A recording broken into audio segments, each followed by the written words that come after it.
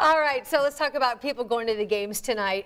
They are going to put a coat on, yes, for sure. You're definitely going to need a coat. Temperatures will be in the 40s. The good news, not quite as cold as the last couple of nights, but it is going to be rather chilly. We'll spend most of the evening in the low to mid 40s. Might have a few places in the upper 30s by the time we wrap up the high school football games. Oh, it was another beautiful day.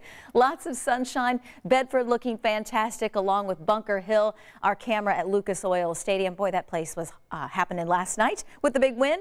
Indianapolis, we have blue skies and current temperatures in the low to mid 50s. Speaking of 50s, that's where we ended up this afternoon, but our 51 still technically 6 colder than the average of 57.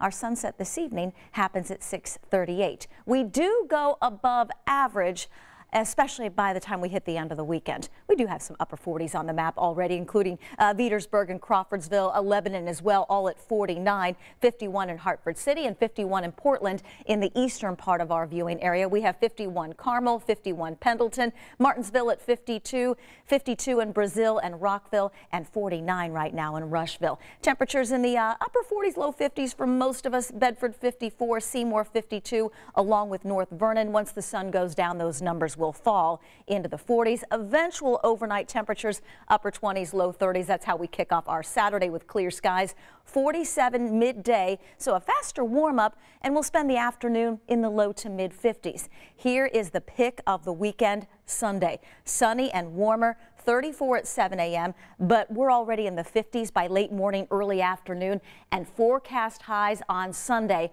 are in the low to mid 60s. Lots of sunshine in the weekend forecast. We are tracking a couple of weather systems for next week. One will arrive Tuesday into Wednesday, might bring us a couple of showers late Tuesday, but the stronger storm system set to arrive on Thursday. So we jump ahead with Future Track 13. This is next week, midweek, Wednesday at 5 p.m. Still dry, lots of clouds on Wednesday, but here comes the rain Thursday afternoon, Thursday night into early Friday, and yes, some snow to our north. Might be cold enough locally that a few of these snow showers or flurries rotate our way Friday night into Saturday. That's the reason you want to take advantage of the dry time this weekend. And it's mild too. Sunny skies, 55 tomorrow, 61 on Sunday. We'll be in the low to mid 60s, still dry with some sunshine on Monday. Late day rain chance, more clouds, close to 60 Wednesday. We warm up quickly ahead of that stronger storm system, mid 60s Thursday, and then rain late Thursday night into early Friday. Friday and next weekend, much, much colder.